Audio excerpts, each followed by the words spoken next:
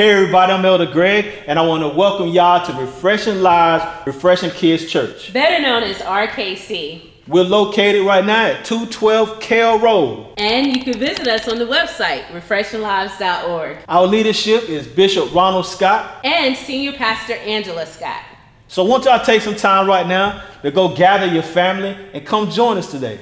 We will have a fun-filled word. It's tailored towards our toddlers and our elementary school kids, but it's for the whole family. So let's tune in and get today's lesson started. Hey Maya, how you doing? Good, me too. Hey girls. Hey Mr. Agape. It's time for our RKC lesson. Yay! Can someone open us up in prayer? I will. Please bow your heads and close your eyes. Lord, we thank you for this day and for this lesson. I hope everybody learned something. Amen. Amen. Thank you. You're welcome. Then you will call upon me and come and pray to me, and I will listen to you. And you will seek me and find me when you search for me with all your heart.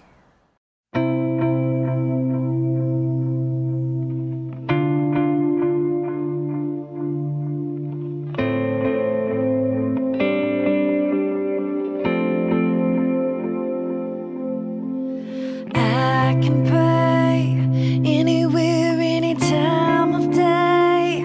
I can always talk to you, and you will hear me, you'll hear me.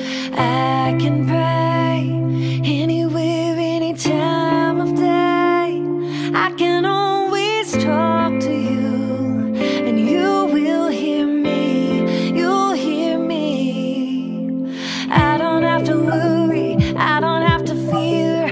I can always trust you are always near. Oh, I will pray, Lord, I will pray.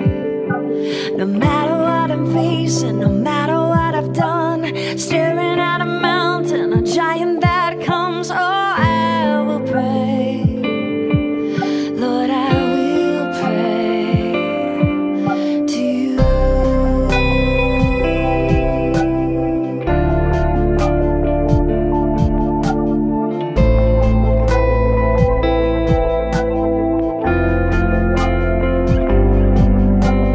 I can pray anywhere, any time of day.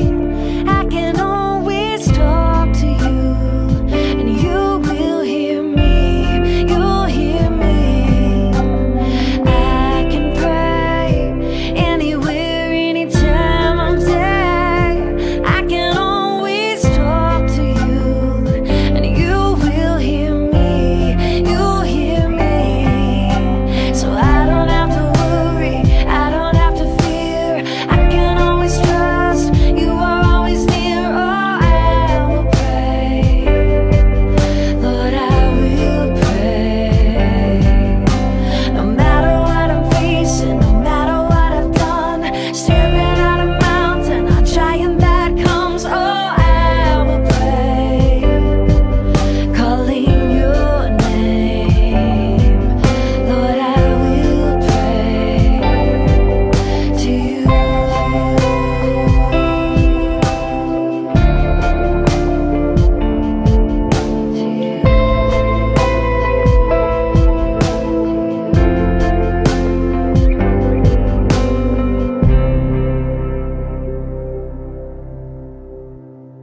Well, hello, boys and girls. Elder Diane here again with another wonderful lesson from the Word of God. Today, we're going to talk about communication. Communication. Talking, conversation. You know, we human beings have been communicating with one another in various forms, languages, and ways and methods since the beginning of time. We not only communicate or talk to others by using languages, but we also communicate with God. God, yes, our Heavenly Father, the creator of the heavens and the earth. So, what do you call communication with God? You said it. Prayer. Prayer is important to our lives. Our spiritual life, of course. Just as our friend read the Old Testament in Jeremiah 29, 12 through 13, God used the Old Testament to teach us about himself. And he used Old Testament prophets as his teachers. It was Jeremiah who was telling God's people who were about to go into captivity that they should continue to pray, to continue to have communication with the God of the universe, with their Father. God promised to listen to his people. He promised to give them a hope and a future. But they were going into captivity. Imagine that. So they needed to keep their communication and their connection with God. Boys and girls, God wants us to talk to him, to communicate with him as well. This act encourages us, communicating with God, moves our heart close to him. This is an extremely important part of growing in our faith and building our relationship with God. Our Heavenly Father, through his Son, Jesus, has made it possible that we can speak to the Almighty God, the Heavenly Father, who is holy in all things, and he is holy means set apart. And so he has provided the way through Jesus, his Son. The Bible says that we should be devoted to prayer. It says that we ought to always to pray and not to give up.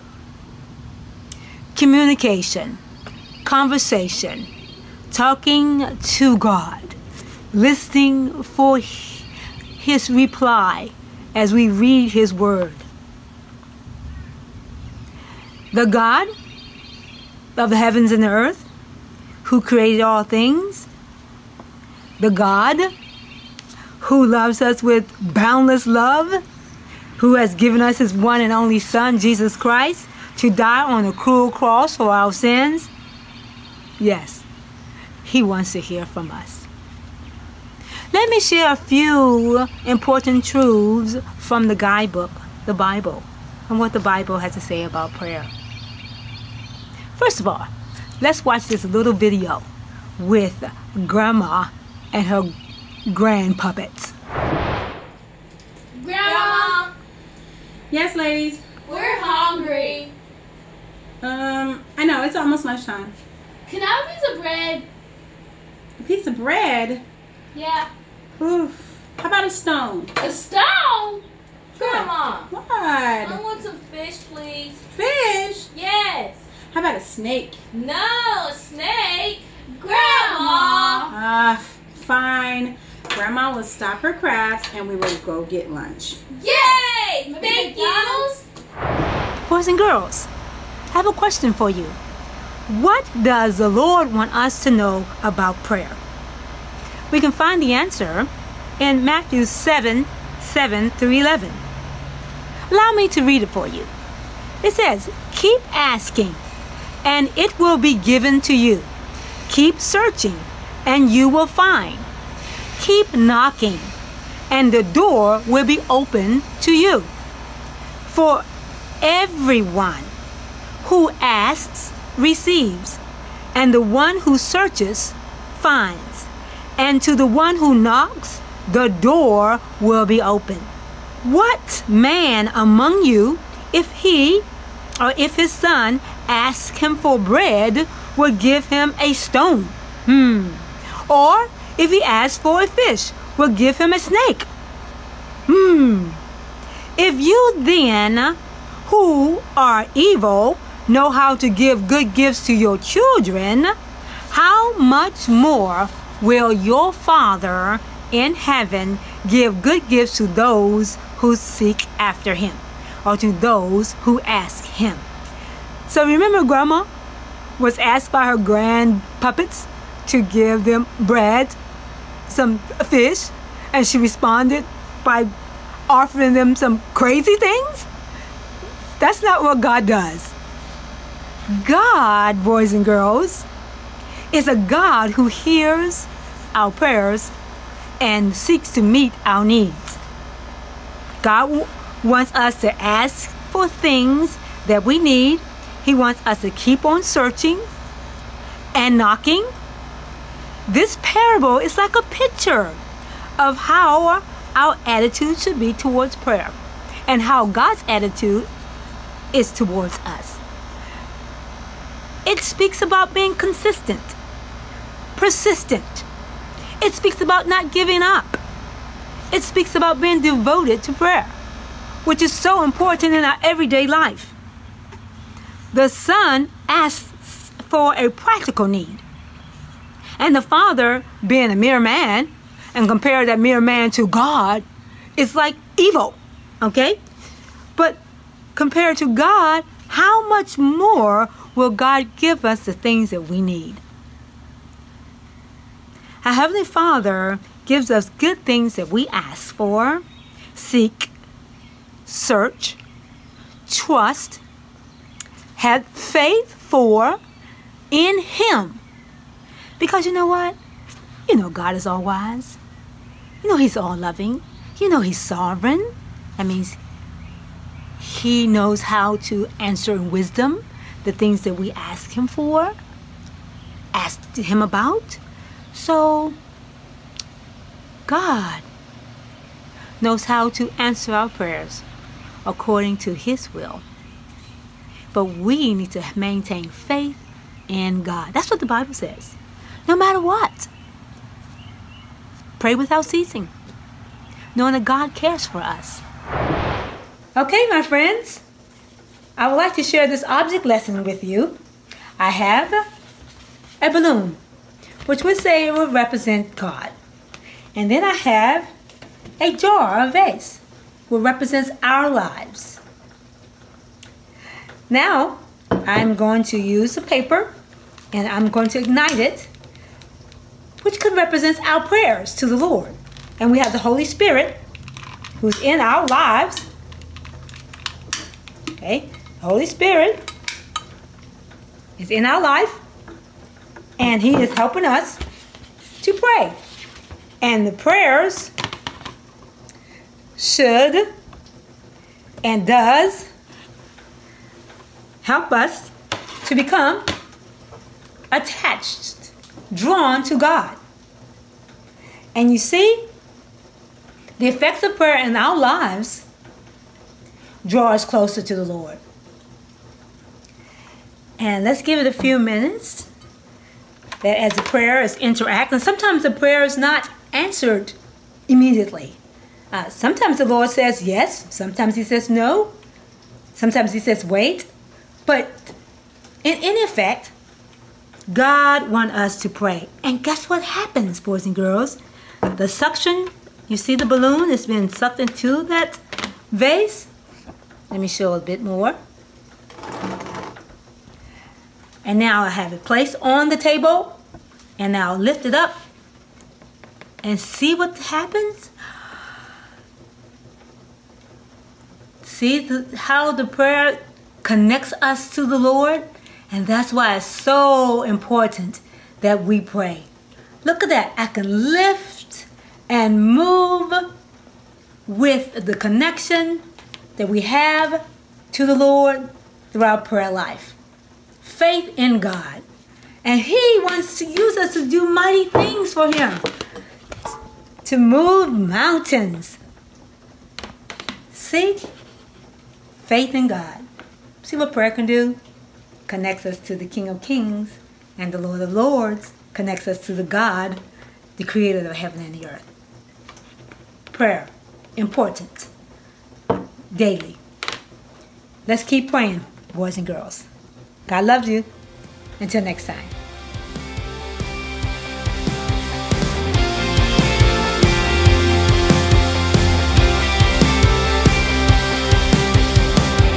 Our Father in heaven, well, hallowed be your name.